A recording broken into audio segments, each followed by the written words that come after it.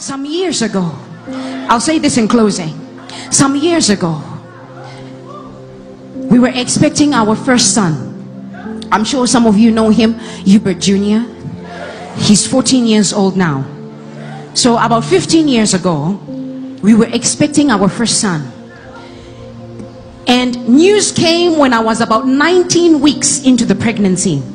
We got a knock on the door. Opened the door, and we saw, oh, the doctors are coming in to our house. We told them, okay, be seated. And the doctors came in with a few nurses accompanying them. And they said, we came here to break some news to you concerning your pregnancy.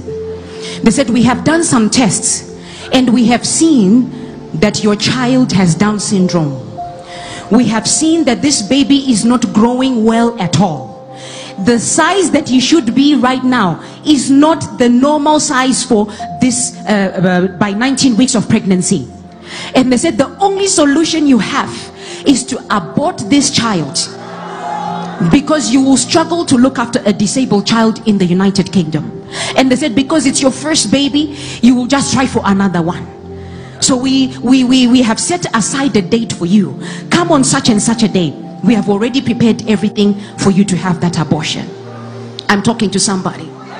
Now remember Jesus said this kind comes out only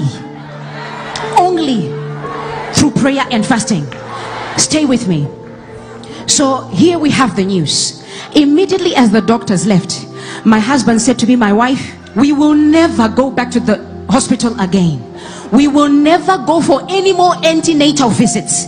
This is the last time we see a doctor, because Dr. Jesus is the one who is going to take care of this one. And he said, I am declaring a fast. I am personally going to fast for 3 solid months. And for the first 2 weeks, I want you to lock me. We had this house in Ashton Underline in the city of Manchester. We had a 2-bedroomed house. We were still starting up at the time. And so he said, lock me in this room. It was a room that we had set aside for prayer. So went into the room. Oh, by the way, now I have a house, 14 acres, mansion, 50 something windows, you know, just to put it in there somewhere. Yes. So just to poke a few demons, I don't live in 2 bedrooms. I'm sorry, I don't have 2 bedrooms. I have a good problem, a very good problem, where now I'm struggling to find a bed linen. All my beds are oversized, no bed linen anywhere. I have to get a tailor to make my sheets. Now I connect. Am I poking some demons? That's exactly what I want to do. Now, so I locked him in that room. I was already accustomed to him doing that. From time to time, he would have his times apart, and I would lock him in that room. No food, no water, no nothing. And he would say, by this day, don't open the door. Even if I knock, don't open until this day. In 2 weeks time, that is when you come and open the door. No matter what you hear, no matter what you see, just don't open the door until this day. So he did his 2 weeks of fasting, and I went on the second week, opened the door, and he said, I have a note of victory in my spirit, but I'm going to carry on with this fast. For 3 months he went on a dry fast. 3 solid months, no food, no water. 3 solid months he went on that fast, fasting for this thing. Because remember this kind, remember this kind, remember this kind. I want you to keep that in your head, this kind. And so 3 months elapsed, and then the time came for that baby to be born. Remember, we never went back for any more hospital visits.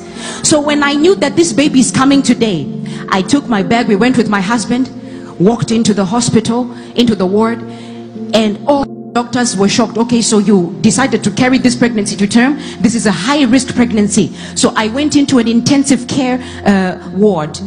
And in that room, there were surgeons wearing pink, surgeons wearing green, surgeons wearing blue, all kinds of colors in that room. So many nurses, so many doctors, so many specialists waiting to deliver a disabled child with special needs. This kind. To cut a long story short, as soon as that child was born, the nurses whisked him away quickly, because they knew this was a high-risk pregnancy. Whisked him away, took him to a bed that they had laid aside for him. All the surgeons gathered around him, ready to start operating, ready to start doing their thing on this disabled child. And yet, lo and behold, 100% healthy, nothing missing and nothing broken, no sign of Down syndrome, nothing at all.